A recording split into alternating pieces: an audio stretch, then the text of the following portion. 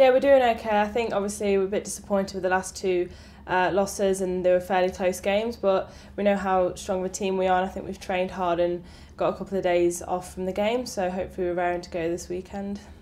Your own form has been exceptional. You must be really pleased with how you're playing. Yeah, definitely. It's nice. Obviously, it's my first time out here and first time playing against a lot of the players, so I'm just trying to kind of get used to the conditions out here, and it's really good to have the girls got my back as well.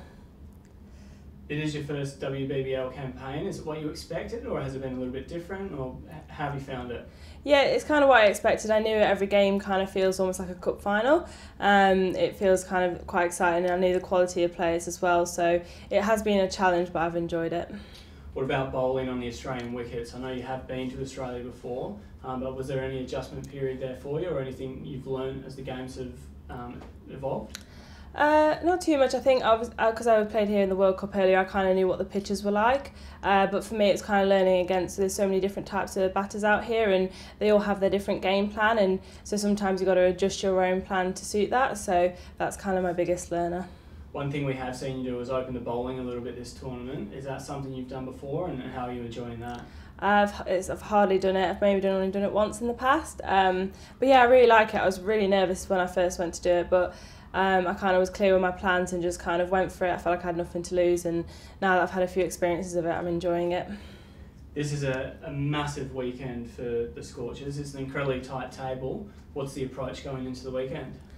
I think we'll approach it like every game we have done. I think we've learnt to park every game in the past, whether it was kind of good and bad, and we've just took the positives from that game.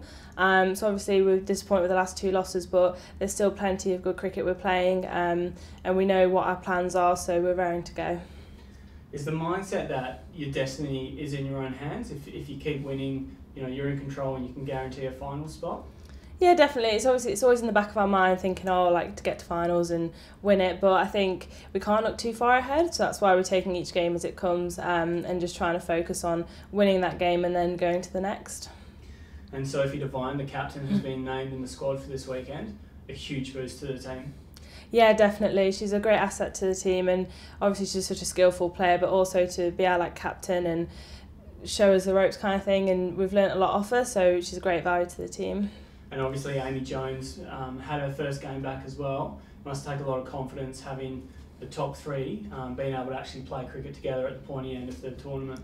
Yeah, definitely. I've really felt for Jonesy getting that early injury, but she's took it on really well and has worked hard on her rehab. So to have her back in the squad and along with everyone else, it's really good.